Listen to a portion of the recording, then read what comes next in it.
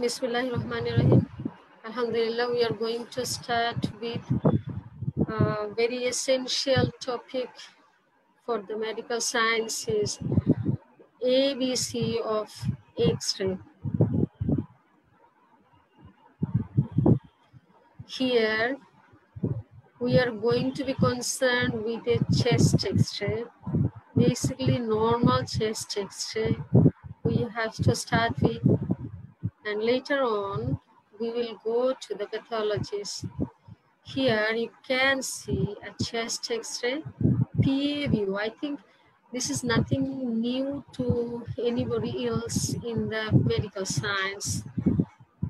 And what we see really, the chest X-ray is component we have at the lung fields. Definitely we have the cardiac shadow, the vascular markings, the bony thorax, part of the shoulder girdle here, very small part of upper abdomen, and of course part of the root neck.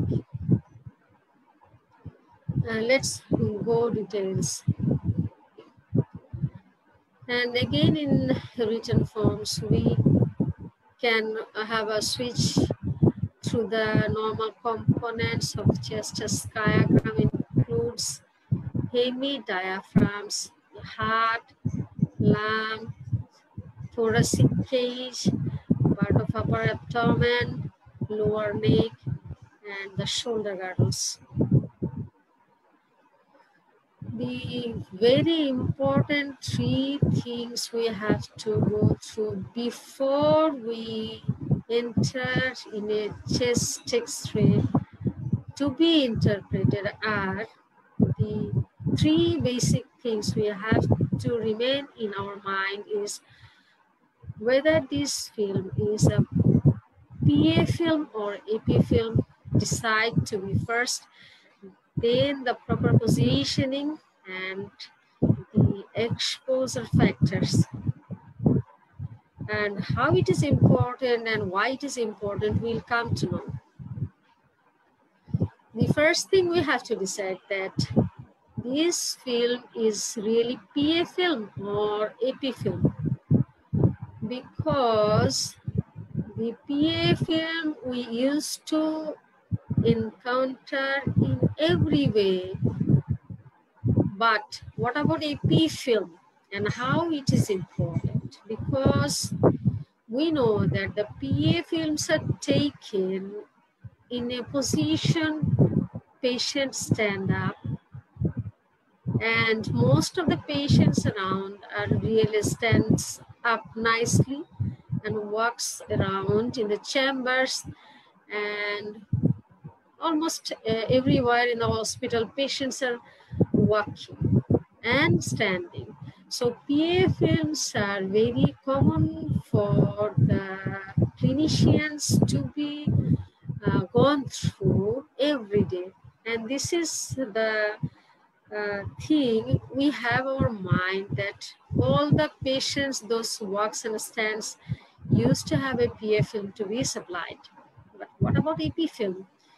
We know that the patients, those cannot stand up and those have critical illness, will not be able to stand up, will not be able to be seated enough, and we are going to have an AP film. So the important is, whenever you have a film exposed in AP position and AP film, patients are really much ill and much to be concerned with acute conditions that a patient at that time cannot stand up or don't have the ability to even to be seated. So AP films are far important and far seeks the doctor's concentration multiple times more than a PA film really. So Whenever we get X-ray film exposed, whether it is PA or AP film, we must be decided earlier. Then what is the standard about the PA film? Because PA is very used to, we are very used to study X-ray with PA film. Let's go through first the common thing. The patient in this situation faces the film with chest presses over the film, the cassette film. The chin is directed upwards and the shoulders are internally rotated and backwards so that hands placed over the waist back to displace the scapulae from the lung fields. And the exposure is taken usually in standard conditions in full inspiration, and the film focus distance is 6 feet. This is really description of a patient, practically chest X-ray taken in a room in this setup, that the patient can be stand in a place to be exposed from the back, and the back of the patient is faced towards the X-ray tube and the chest is pressed over the cassette film. Most of the X-rays are taken in this way. And what about the this X-ray we have seen in the first film we have gone through? This is a PA film, standard PA film, and this PA film is displaying the inspiration at the height with the clavicles oblique, the ribs are directed oblique, and the cardiac dimension is near about or less than 50% of the internal thoracic dimension. So this is our PA film here seen, and in the PA film, how we decide the clavicles are at the level of the fourth ribs posteriorly, and the dorsal spine is just seen through the cardiac shadow, and the ribs are more obliquely placed, and the hemidiaphragms are at anterior 6th and posterior 10th ribs. Anterior 6th and posterior 10th ribs, you can go through like this way. The anterior ends are like this: first rib, second rib, third rib, fourth, fifth, sixth, seventh. So these are the anterior ends of the ribs. You can read from the anterior aspect, and also you can go through the posterior aspect, as this is the posterior end of the first rib, this is the second, third, fourth, fifth, sixth, seven, and so on. So you can ask that, should I count the position or the situation from the anterior aspects of the ribs or the posterior aspect? What should we go for? About the zone division, you know that the upper zone, mid zone, and lower zones are divided by the lower ribs of the second, fourth, and sixth ribs, you know. But about the hemidiaphragms, I just advocate you that you should go from the posterior ends of the ribs, because from the lateral view in human, the posterior convexity of the hemidiaphragms, the height of the convexity is really nearer to the posterior half of the thoracic chest cavity rather than the mid or anterior aspect. So it's better you to go through the posterior ends study. In cases of study of the hemidiaphragms, need not to be in the same way as you describe about the lung pathologies when you describe it as the upper, mid, and lower stones. So it will be better if you go through the relation of the hemidiaphragms with the posterior ends of the leaves. Then, I have said earlier, and this is a film I think you don't like about, because the total scenario is not at all very much known to us. There is the haziness seen around, multiple wires are running here and here. You know that really this is not a very clean cut and clear chest radiography. But why we are here? Because you know this is critically ill patients will need multiple wires around their bodies. And what about the scenario?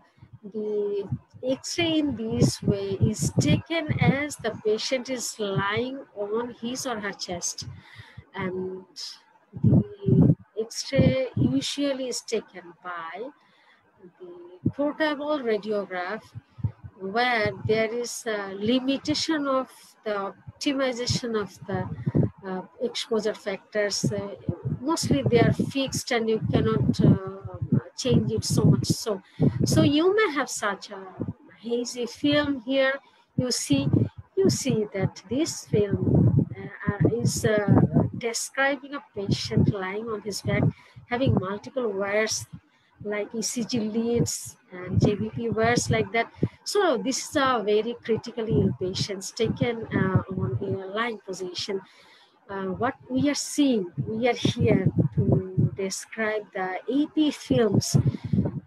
What about the clavicle? You see the clavicle is seen to be cranially shifted, and you see that the ribs are horizontal more in this film rather than the previous film. You see these are obliquely placed and the clavicle is here. But what about this film? The clavicle is cranially shifted and the ribs are more horizontal.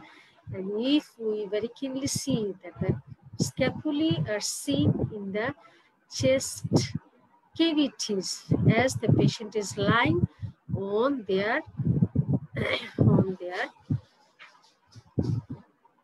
back. So from this hazy film we can come to a PA film study to be read as a clavicles are more cranially shifted. The cardiac shadow is more magnified. That is, the dimension is in normal individual will be more than 50%, because what happens in the AP film, the patient lies on his or her spine, and we know that the heart is the structure of anterior mediastinum gets magnified because it is getting more distant from the cassette film here when the patient lies on his or her back. So the cardiac magnification is a normal phenomena, so that even in a normal individual, a magnification of the cardiac dimension takes place, and the dimension is more than 50% in AP film. আসসালামু আলাইকুম ma'am. Ma'am একটু Yeah. আপনাকে ma'am আপনার মাইক্রোফোনটা যদি মুখের একদম কাছাকাছি হয়ে থাকে একটু দূরে নিলে মনে হয় বেটার, কজ একটু দূরে নিতে নয়েজি হবে, সাউন্ড আমাকে আসছে। দূরে নিতে হবে। মাইক্রোফোনটা মুখের একদম কাছাকাছি রাখলে একটা ওই যে ব্রেথের একটা সাউন্ডের ডিস্টারবেন্স হয়, একটু এক্সট্রা দূরে সাউন্ড রাখলে হচ্ছে। মনে হয়। জি ম্যাম। ঠিক আছে বেটা, এখন ঠিক আছে? জি ম্যাম, এখন এখন ঠিক আছে? অনেকখানি কম আছে। জি ম্যাম। এটাকে ফ্যানটাকে অফ করে দিব তাহলে? সিলিং ফ্যান চলছে, আমি কি অফ করে দিব? ম্যাম আপনি গরমের মধ্যে কিভাবে ক্লাস নেবেন?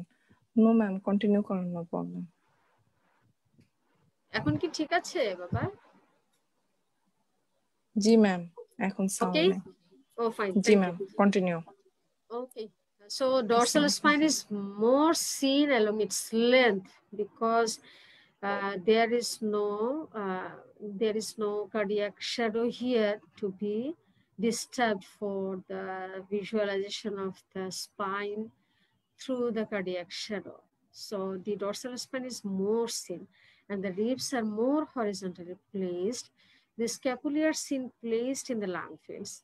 I think this is, if you practice yourself by 2 or 3 films, that whether it is PA or AP film, you can come to be concluded that it is possible to be identified as a PA film or AP film. Then our next part of studying normal chest X-ray is the proper positioning. Each and every steps of studying an X-ray needs a proper positioning. Why it is important? I should describe those things earlier, that what is the outcome of proper positioning. What does disturbance happens with if you don't have a proper positioning of the patient? The rotated portion, that means whenever you have got no optimum positioning or the positioning is improper, it means that patient is not standing properly at a position of central positioning. He or she might be losing any half of the body to be away from the contact with the X-ray film. How it is done? Whenever you stand for a PA film, you need to be pressed yourself with the cassette, film containing cassette. So if there is any disparity of any half of the body to be pressed over the cassette, that is called the rotation of the patient. Or we used to say that the patient is rotated to the left or to the right. What happens with this rotation and how can we come to know that patient has got rotation?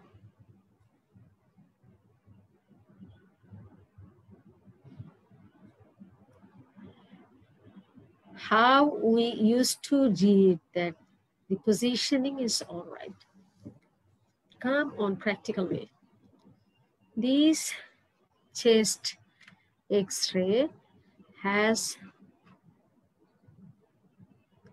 the dorsal spine is seen through the tracheal shadow herein.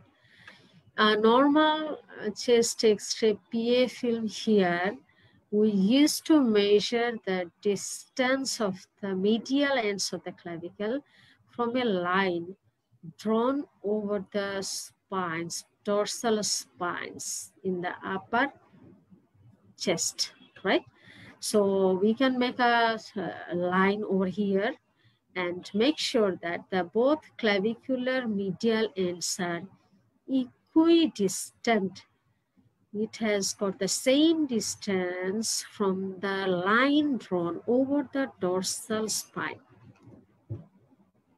I think this is very difficult for a patient to be stand in this way, and to get such a proper position film is very, I think, and this is not very simple. This is a very much calculated study, and that needs so much technical application from the patient's side and also the technologist's side. And a careful investment of both parties will allow to have such film without any error. So you may have error that there is some distance, at least some millimeter disparity will remain between the distances of the medial clavicular ends on both sides. And what is the thing happens when you have got rotated film? Has it got any value? Why should I go for that? And why should I need to make you understand? Because this positioning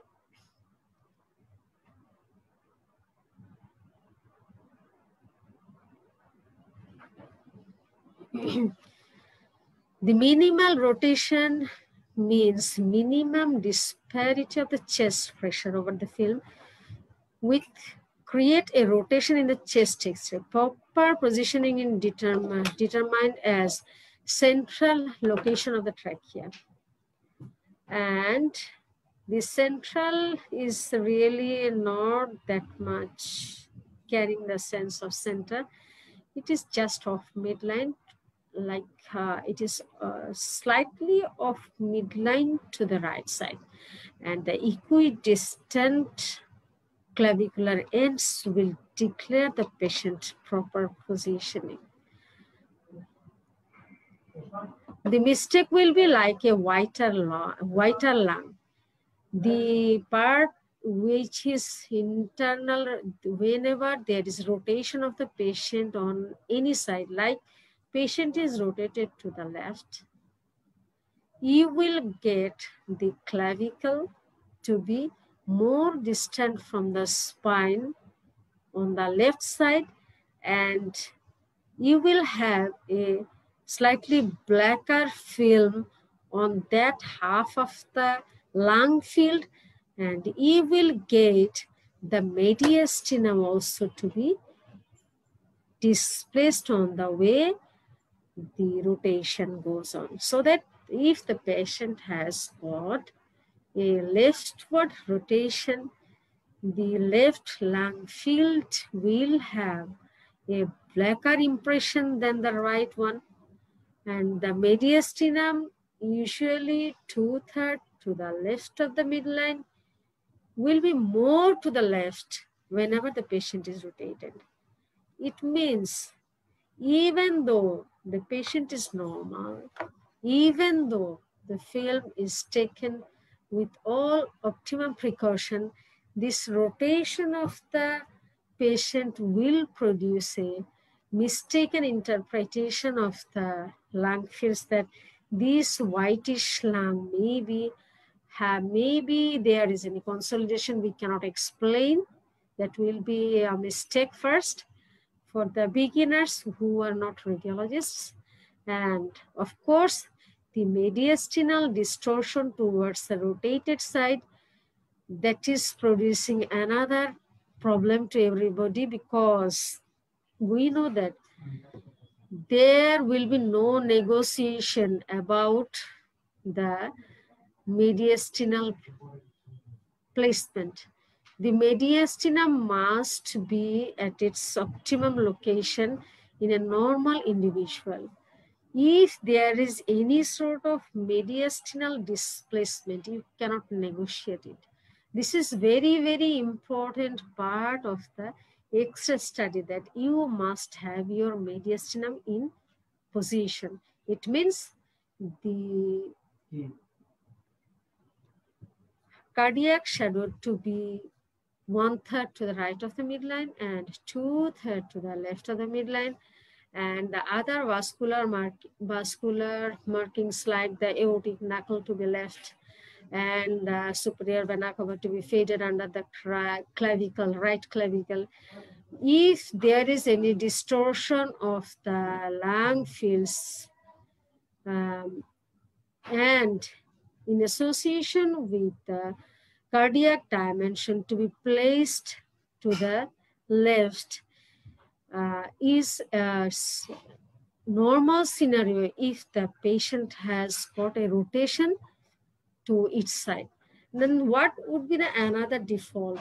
You must remember that patient has got a collapse in the right lung, okay, or lung base, and you have got technically fault X-ray to be rotated to the left.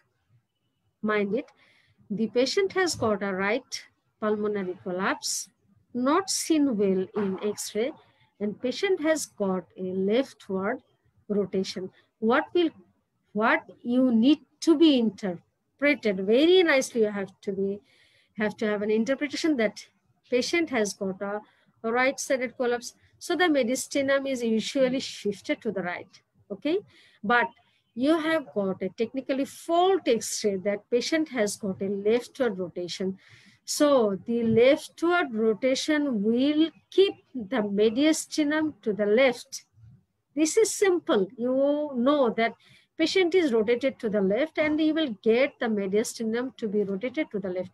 But if there is any collapse or any lesion that causes the right pulmonary collapse, the patient will have a midline mediastinum, even there is a leftward rotation. You must be very critically encountered with this possibility that if there is any mistaken interpretation of the mediastinum, will cause a disaster and on both part of the patient and doctor. Okay, so you must know very well about the positioning factor of a chest X-ray PA film. You cannot negotiate any sort of mediastinal abnormality, and that is to be very critically understood by the clinician, by the radiologist. Okay, what about next?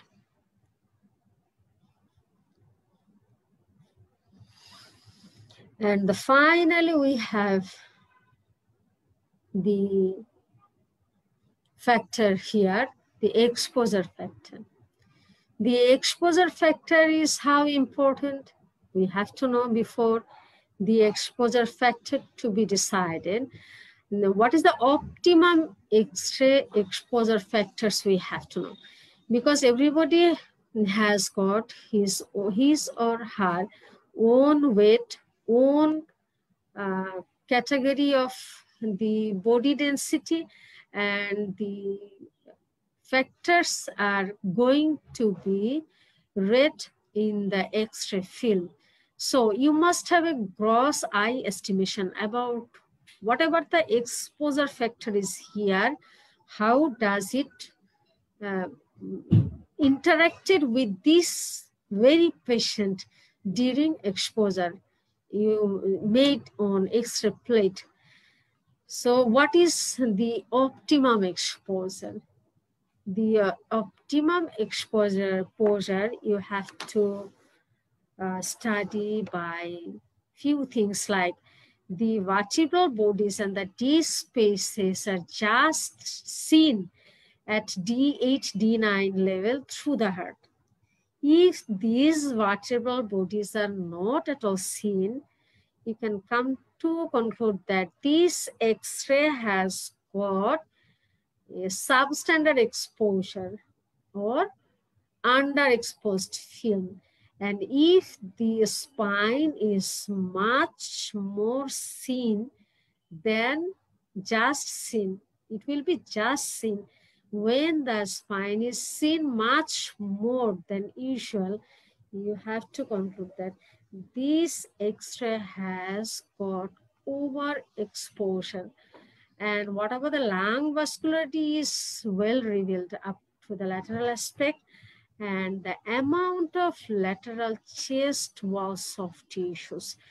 How it is important, the amount of the soft tissues seen along the neck of the root over the clavicles, and some tissues will be seen on lateral chest walls of the lung fields.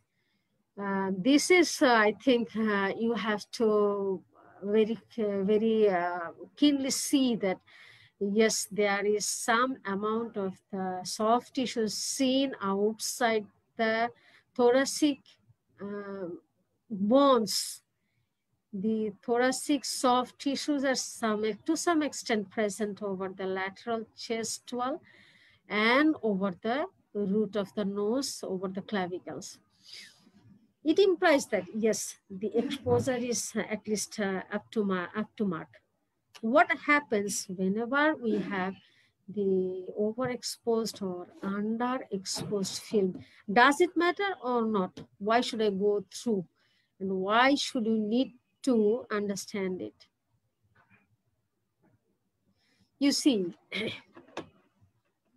I think till I have described, I have gone through the part of the chest X-ray. You some part at least you will be able to explain some defaults also here. You see, this is an X-ray film. This X-ray film has got a thoracic dimension with the cardiac shadow to the left of the spine, and the chest film has got the vasculature seen at the center and also at the periphery. So and this film, you know that it is blacker than the usual. Blacker. So this is overexposed film. This is under overexposed film. This blacker one, and this is an underexposed film. Underexposed film. This part has got the underexposed film whiter than the usual. So the overexposed film will reveal the miliary and early calcific nodules nicely, and the underexposed film reveal the hidden areas of the lungs, but miss bone and calcified lesions. So this is the most of the parts I hope I tried to cover about what you need to display the X-ray plate, how to read a normal chest X-ray. These are the things I have said to you, presented to you in a simple way. Later on, if you want to continue or not, I think today is enough to be load enough. You go through to rememorize all those things, and later on we will go through other normal things in normal chest radiography. Do you have any question I can have answered?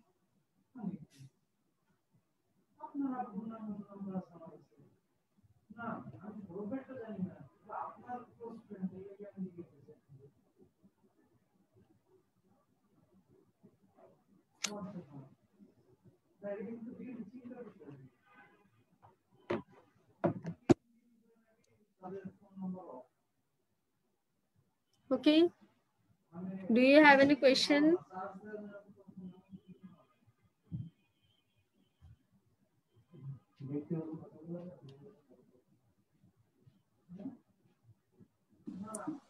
আসসালামু আলাইকুম ma'am. Ma'am comment সেকশনে কোনো question দেখছি না, আপনি চাইলে Thank and you. করে দিতে পারেন। So let's us finish the session here today. Next one we'll talk about, inshallah ta'ala. Thank you. আসসালামু আলাইকুম ম্যাম।